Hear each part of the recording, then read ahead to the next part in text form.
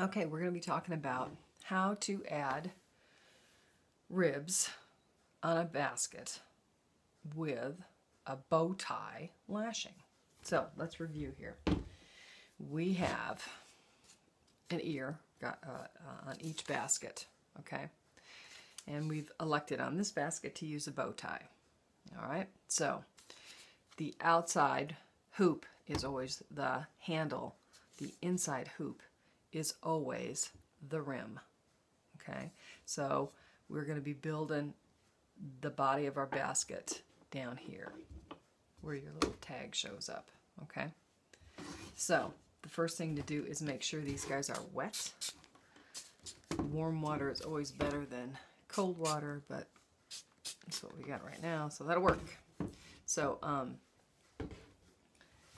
what we're going to be using for our rib material is 1/4 inch oval. I'm pretty sure you can't tell what that is, but that's what it is. Now, the most important thing about adding ribs is the slipe. Okay, see how that's nice, long, and tapered?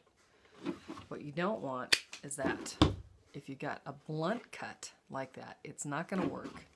And you're going to think, I hate rib baskets. So, first secret to rib baskets, nice long tapered edge, okay? So I need 3 points here, 1, 2, 3. And I'm gonna make the first one right there. So I'm gonna use my awl and just open up a space, okay? Now I want this guy, it gets placed in there, it doesn't get shoved in there for a long way. But anyways, I want this either a little longer than the hoop, because that way it gives me a little bit of room to maneuver in case I've made an error. And rib baskets are all about eyeballing. So I'm going to make my cut. Oop, and that's going to shift on me. That's not good. Put my little hole in here. Make sure that I'm back on center. I could have tightened that up a little bit. And then these get placed in there. They're not in there far. They're just placed in there. Okay.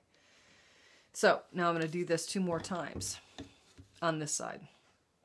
I'm going to put a hole about in the center. And a hole about in the center here with my awl. Okay. Once again, I'm using 1/4 inch oval. Make my cut. Now this one is going to be the pivotal rib. So I want this to be, sometimes you got to open up that hole a little bit more. And when you're making your cuts, you can use just regular basketry shears. They work fine too. I just tend to make my cuts with a Felco, and they work fine too. It's just what you want to use. Okay, so I'm going to stick that guy in there once again. You're not going in for a mile. It's just placed in there. So this I want to be a little further out than this and about flush with this. So you're looking at it this way. Okay, and once again, I always give a little bit more, and that way, if I've got to trim it up, I can. Try to make it grow. I haven't figured that one out yet. So I'm going to open up that hole again a little bit and stick that guy in there. And remember, it's not going in there a mile, it's just getting placed. Alright, so I've got one more that I'm going to do on this side. And then I'm going to do the other side. Once again, I stick a hole in there. And I'm going to stick a hole over here.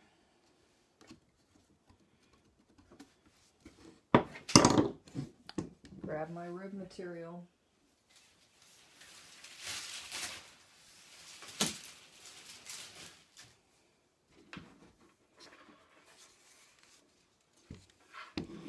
And I'm going to stick it in that hole. Now this one, when I'm putting it in, I want it, unless I'm making a melon basket, so they have a flat bottom. If I was making a gizzard basket or an egg basket, I would want that out further. But because I'm going to try to make this flush with the bottom, I'm going to bring it in some. So, remember a gizzard basket, which are cool too. They have those big pockets on them. Or an egg basket. So, that's how that starts on one side. When you're weaving a rib constructed basket, you weave it upside down. So, I'm going to do 3 on this side, and then I'm going to show you how you start that weave.